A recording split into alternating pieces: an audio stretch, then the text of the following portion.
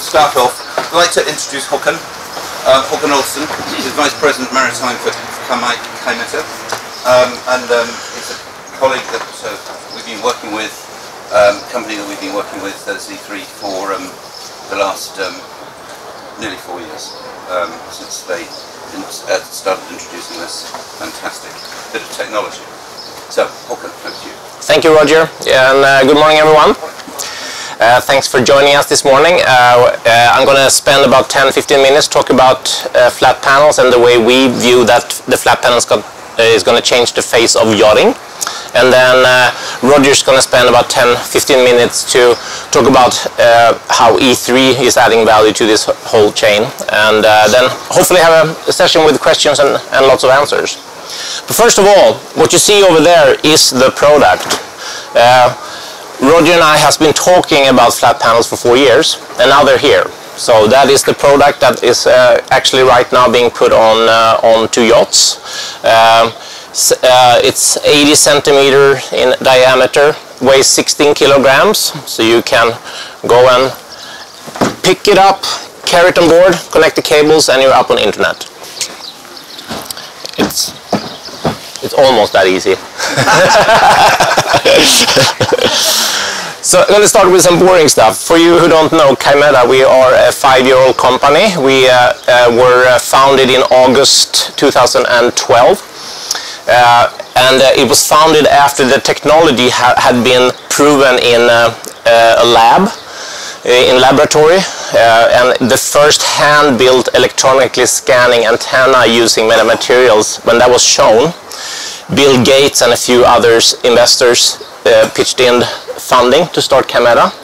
And we're very fortunate in that Bill Gates has continued to be not only an advocate for us, but he's actually still the biggest shareholder in the company, and he's also on the board of directors. So we're very fortunate to have him on board. We're now about 160 people, most engineers and non-engineers like myself. So I'm going to talk about how we view flat panels will change the face of yachting. And the first one is the visual aspects. This is the recent Lursen yacht that was launched. You probably noticed it with the warts on top, as I called it.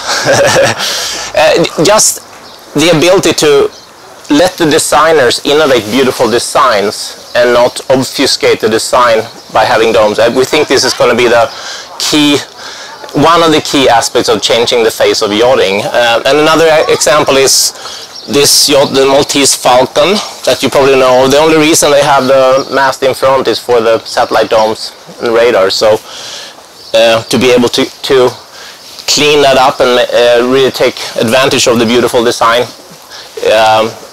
it's an important aspect. The second way that we are going to be changing the way the face of yachting is the connectivity itself, because that antenna is not doing anything for owners, crews and guests unless you have a really good connection. So what we are launching now is not only the antenna, but a global satellite service. You can kind of see the coverage maps here. But it's not just a traditional satellite service. It's kind of what you have on your phones. You know, when you use your iPhone or other phones, you just connect to internet wherever you are. You pay for the gigabytes per month that you use, or unlimited, and you're good with that. You don't have an MIR, you don't have a CIR, and why would you care as a user, right? So this network is built exactly as the phone system, in that it's a subscription plans where you pay gigabytes per month, and then you get whatever throughput is available on the network. And the reason we can do this is that we have a strategic partnership with Intelsat, and Intelsat is the world's largest satellite operator, with today operating over 85 satellites over the world. And as of 2 months ago, they OneWeb, with over 900 low Earth orbit satellites that you may have heard of, is now becoming part of the Intelsat network. And once that becomes part of the network in about 2020, it is built to work with our antennas. So it's a way of future-proofing a yacht. You can certainly use the geostationary satellites that are up today, but when this low Earth orbit satellite comes up, you can start communicating with those as well with our flat panels. And the interesting thing is that traditional domes are not fast enough. It can't scan fast enough to be able to work with today's with the low Earth orbit satellites. So you actually need electronically scanned antenna to be able to work with those. The other thing is that the service that comes with the antenna is, you can think about it as a base service. And as I said, this service doesn't have an MIR or CIR, committed information rate. But if you want, if an owner is adamant is that I want to be on board and I want 20 megabits per second, that's where E3 comes in, and they can add that on, whether it's from Marlink or Speedcast or MTN or NSSL, sorry, yeah.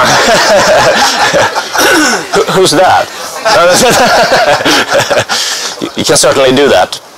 So you can think about it as a fantastic, easy to install with a base service that is going to be working great for crew and some guests, but if the owner is adamant on having a premium service, we can certainly add that on top.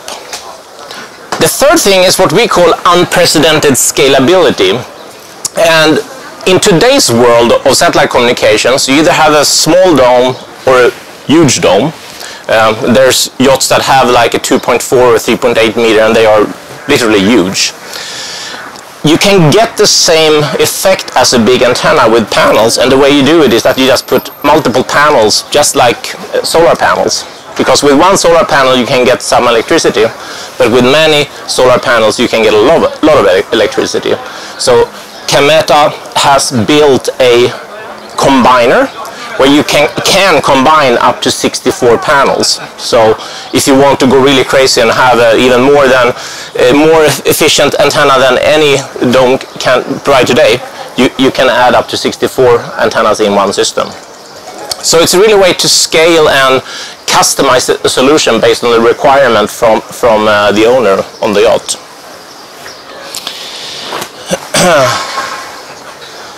So this is just an animation of the antenna, and but with the real thing, I just want to point out a few things. This is a replica of the antenna, so it's not a functioning antenna, but it looks exactly the same. It's the same weight, so if you want to come up afterwards and lift it, please feel free. The connector in the middle is a WR75 connector, and that is where the diplexer connects to the buck and LNB. So the buck is the block up converter for that do the transmission of the signal, and the LNB is what do the receive. And you simply connect those two coax cables down to the modem and the buck and LNB, and then and that's all you need. You don't need a traditional below deck unit, because the smarts of the antenna is all built in to the antenna, so it knows which angle it's mounted at, it knows which satellites it's supposed to connect to, and it figures out how to do a beam pattern to point exactly to that antenna. And actually I heard a statistic last week that's kind of funny, because this antenna is capable of finding a satellite within half of a degree, and I heard the statistics that's equivalent of throwing a ball, going around the Earth and hitting you within about 100 feet. That's how precise it is. And then it's fast enough so that as a vessel moves, you can actually have a vessel moving about twice the speed compared to what today's mechanically steered antennas is capable of. So you can go on much smaller vessels with this as well. This antenna, I don't know if you can see here, but it's very similar to a TV screen actually. The smarts of the antenna is in this glass-on-glass TFT, which is being manufactured by TV manufacturers. So this TV screen has the same active element as our antenna. The main difference is the feed assembly in the back, where the 20 and 30 megahertz sorry, the 10 and 14 megahertz signal is being fed through, and then this TFT has tens of thousands of pixels, just like a TV screen, that opens and closes in a pattern to then let the radio frequency energy through and creates a beam in a certain direction. So it's by changing the pattern on what pixels are open and closed that creates the beam in a certain direction. And it's literally just those layers in this antenna. It's been built and proven for IP66 standard, so ingress progression. So essentially you can hose it down with water. It's been tested with temperatures down to -80 degrees up to +95.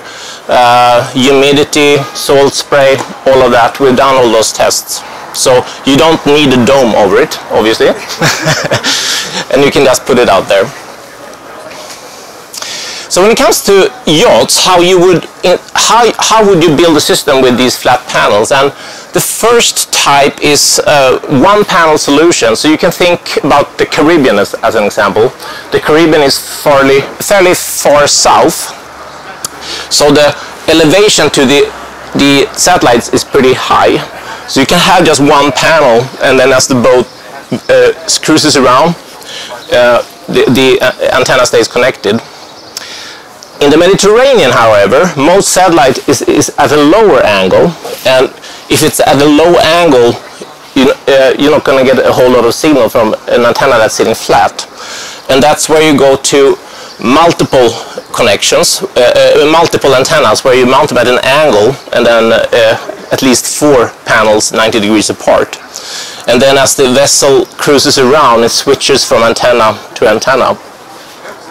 And at the same time, if you have multiple antennas, that's where you're going to get the benefit of, through our combiner, to use the signal strength from any antennas that you have on board.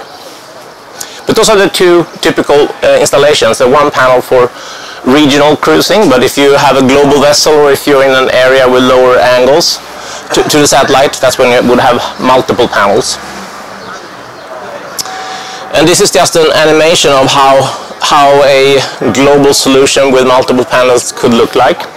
So it could be a refit for a vessel that might have dome out in the stack already, and then you can build a little ski box or pod and put these panels inside. But what Roger and I have been doing over the last couple of years is, did I do it again? Yeah, there we go. He's been working directly with shipyards to work with them as they design yachts, to figure out where to put panels and incorporate it as part of the design, so you don't see them at all. So this is a typical way to doing it, finding areas on the superstructure where there is no blocking, and then put the panels on there. And before I give the word to Roger, I'm going to share with you a very exciting project we worked on in July and August last year. And it started with, it was a designer in Italy that sent an email to Kymeta, and he said, I'm working on a yacht design, I'm desperately finding a way to get rid of the domes, can you please contact me? So I called Roger, hey, let's get on the call with this guy and see what he has going on. And it's this 190-meter yacht called Amage 190. This was actually showcased at the Monaco Yacht Show last year, but he reached out to us in July last year and said, hey, he was working with a naval architect in Germany, and he told him, you need to allocate half of the area up here for domes. And the designer said, no way. Well, why use the most precious real estate up here for domes? I just won't do it. So we got on the phone and we were brainstorming back and forth on where could we put panels, and there's a very interesting feature in front here, and the helipad, which kind of looked like the Starship Enterprise. So what we ended up doing was we put 36 panels around this ring. And the interesting thing is that at any point you will have at least 16 of these panels connected to a satellite, and that is equivalent to at least 2.4 meter antenna. So the efficiency of a solution like this, enabling much higher throughput and lower monthly cost, is something that you can't really do with traditional antennas. So I just show this because it opens up new ways of thinking on how you can design boats and how you can get around the pollution of traditional domes, so to speak. So recent successes, you may have been at the Monaco show where we showed 2 of these and a combiner where we had 65 megabits per second down and 6 megabits per second up at the show. It was actually the first time I've been at the show where I had really good connectivity. I could FaceTime with my wife and I could watch my Netflix and all of that. It was fantastic. I didn't have much time to do it, but I could. Shockwave when through the industry, and not just the yachting industry, but also the satellite industry, when we were able to show that it actually worked. Because for years there has been these engineers that has written white papers on why Kymeta technology will never be able to connect to a satellite, and we showed them wrong, so that was fun. And we are right now doing a second round with a drive across America. We have one of these antennas on a Toyota RAV4 and driving across America. So if you come back to the booth later today, we may be doing a Skype video with them from the Houston area in the US, if you want to see it live. So with that said, I'm going to give the word to Roger, but I just want to explain how Kymeta and E3, how we relate to each other. And the way you can think about Kymeta is that we are the company behind this unique flat panel technology where there's no equivalence in the industry. We are pursuing multiple markets. And I'm personally on point for maritime, and it's been such a pleasure working with E3 over the last 3.5 years, because 3.5 years ago I knew nothing about yachting. Kymeta knew nothing about yachting, and to get Roger and his team, who has been doing this for decades, their expertise has been absolutely instrumental for us. So we have now signed an agreement to partner on the yachting industry, where E3 is going to be our path into the yachting industry, and that's what Roger is going to talk more about. And I want to again thank Roger and his whole team for the patience and persistence over the last couple of years. And Roger?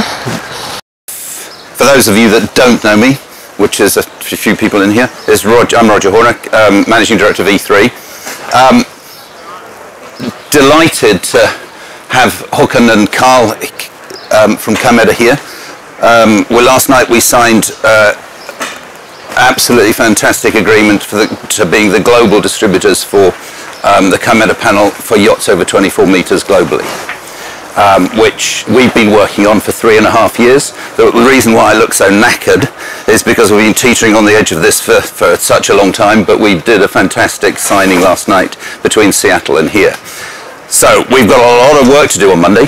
But let me tell you how we're going to do it. 3.5 years we've spent collaborating with Kymeta. Since we first heard about the flat panel, we gave them a call and said, what about yachting? And they said, we know nothing about yachting. I said, well, we do, let's help you. So that's how it all started. Last year we were appointed as the first Kymeta certified partner, which means that after all of the input that we've put in to help them build the panel such that it suits yachts, it's got all the appropriate attributes to suit yachting. They then decided that they've got the product now, they need to train us all about it, so we're the only current certified partner, Kymeta certified partner, but we plan to train other VARs around the world to become certified partners. As I say, yesterday we were appointed as global distributor for yachting. Doesn't mean that it's only going to be, we're distributing it. We're not going to sell to end users. This is to distribute through VARs and service providers, etc. And our target is to create solutions to deliver to all yachts over 24 meters, whether it be sailboats, motor yachts, regional, global. How are we going to do that? We're going to the difference between putting a panel solution onto a boat and a dome is, with a dome you find a bit of area of the boat that's got free-to-air viewing as much as possible, and you bolt on the dome with full bolts. But it looks terrible. The end result is that it looks terrible at the end of the day. The boat peppered with them, domes all over the place. You know, we've been putting domes on boats and ruining the design of boats for years. And this is a kind of like purging my design guilt now of all the boats that we've ruined the look of. We are going to be appointing and training VARs globally. We're going to be training them, training school, and setting them up as Kymeta certified partners, because everybody has to be trained to know where to put the panels, because each panel has a 120-degree cone scan angle, and they've got to be positioned in the right place to provide the complete 360-degree azimuth to an elevation coverage. We are going to be, we've already started, we're going to be certifying certain shipyards. We're visiting shipyards. We're going to be certifying certain shipyards to become certified installation yards, to become, and then we will create a list when people want to go flat with their boat. We will give them a list of approved yards that they could go to and talk to. We're going to invite satellite service providers. The one thing that I'm really pleased about the deal that we negotiated with Kymeta is, up until yesterday, the deal was it was going to be exclusive to Panasonic airtime, but that's not the case anymore. The important thing, we said, the future for this panel, you could end up being a Betacam VHS situation where you've got the best technology but you sell less because you've tied it down to one service provider. It needs to be an open standard. So it is now going to be an open standard, and we're going to invite all service providers to be able to enable their airtime on the panel. Also approach other areas. We've got a couple of projects with ferries and merchant shipping and stuff like that. So what we do with, as we all know, with the yacht market, early innovation, lots of new technology goes on in the yacht market first, and it can be leveraged out to other parallel marketplaces. So that's what we plan to do as well. What solutions are we going to be providing?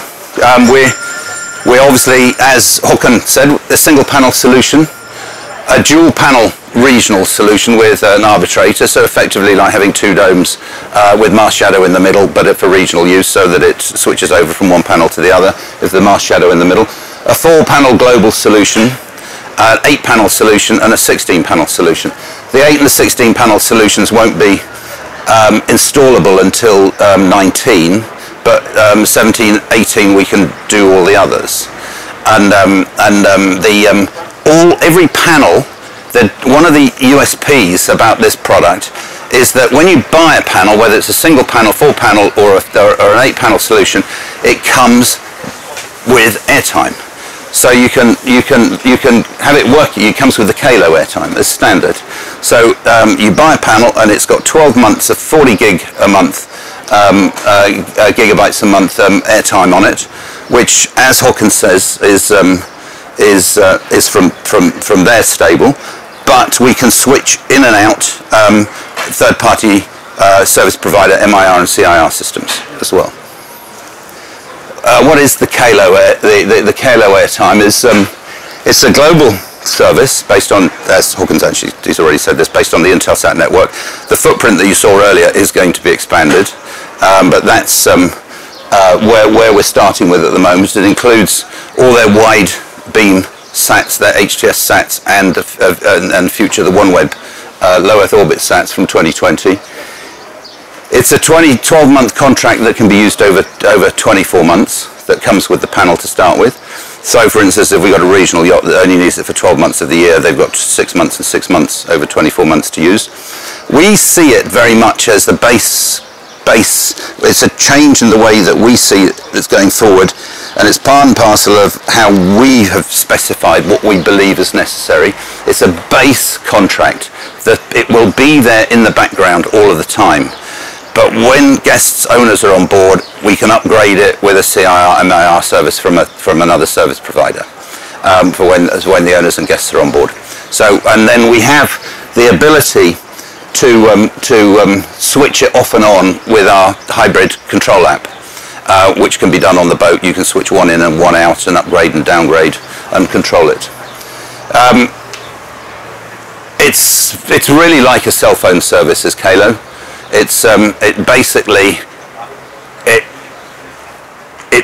monthly allowance. So if, for instance, you go for 40 gig, it's 40 gig a month. You can upgrade it during a busy time to 160 gig or whatever. It's incredibly cheap. $58. If you go for a 1 gig service for a month, it's $58.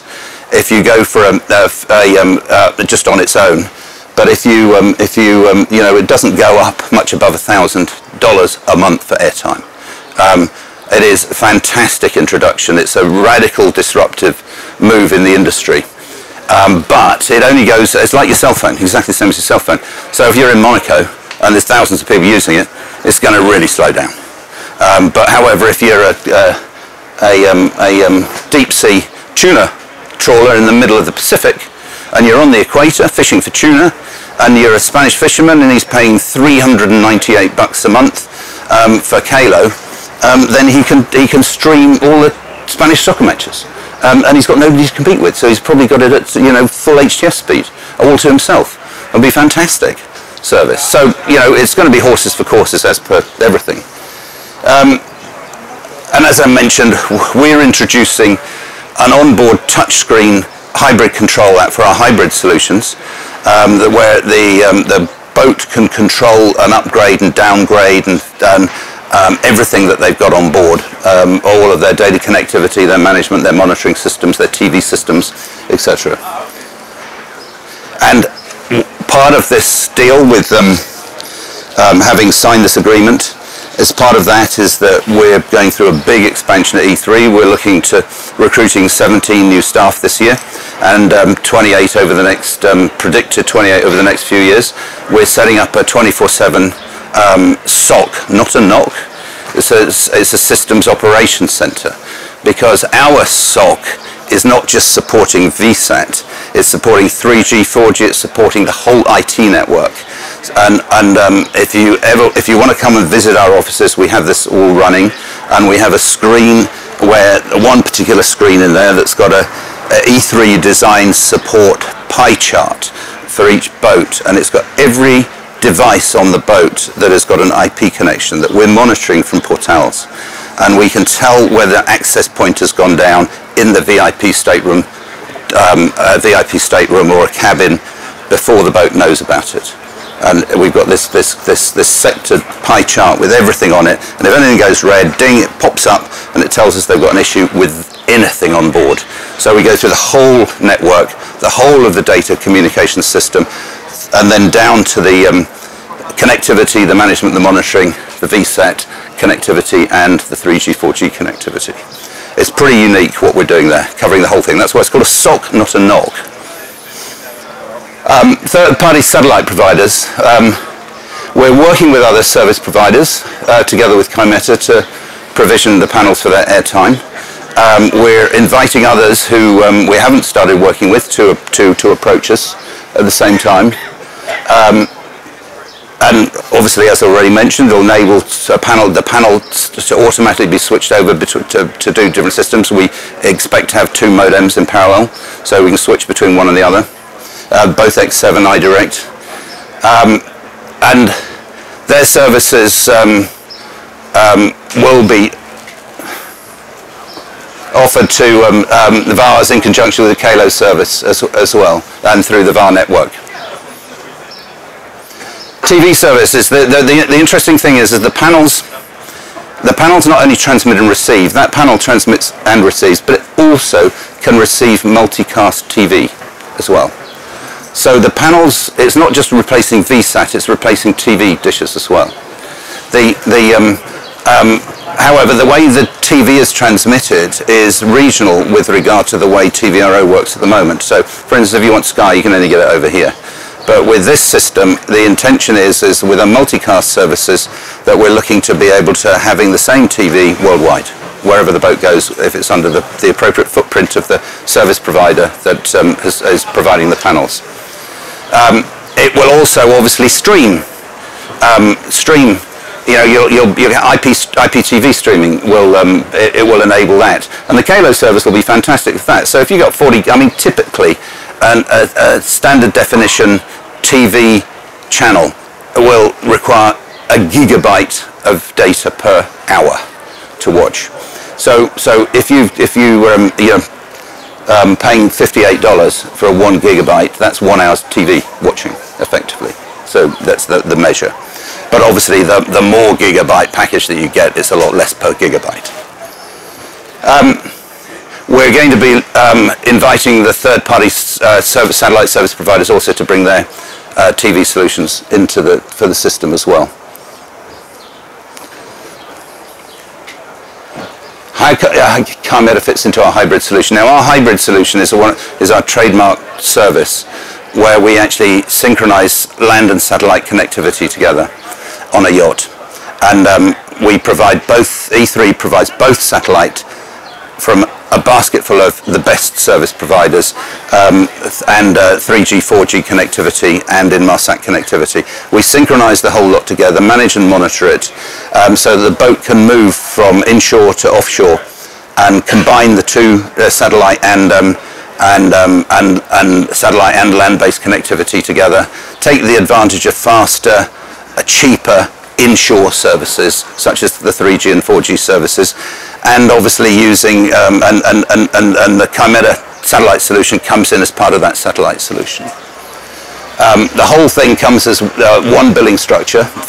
It's a single cost per month for satellite, land, data monitoring, data management, the SOC that service that I just explained to you, and that's again something unique that E3 does, is that we provide, it's a 1 monthly figure for the whole year. So the boat can budget for the whole year, includes bandwidth upgrades as well that are estimated to be required during the year, and the TV services, everything in total. Now, changing the face of yachting. There's obviously new builds and there's refits, and this is, as a number of you will know, this is Venus, Steve Jobs' boat, and this is what Venus was designed to look like here, if you can see this here. And fence up around on the top, which it literally is a garden fence, but you can still see the domes poking off the top of it. It's completely ruined the design. Now with flat panels, we can take those off and you end up back with what the boat was designed to look like originally. Maltese Falcon is another example. Tom Perkins hated having to do this when he built the boat originally, but they had no option. He had no option to do it. Well, that's actually what it is at the moment, this mast here. But this is what it could look like. They've still got radars. This is a loaner with, remove that off and you've actually got something a little bit more reasonable. Well, I have to say, I've had a couple of owners on booths saying, but I like my domes. I like my domes. Here's a sort of macho thing. I've got to have my domes. And we said, well, there's no issue with that. Put the flat panel inside the dome. And then, as we know, fantastic new ideas. We've had such a lot of fun. Håkon and I have travelled the world over the last 3 years, going to different places.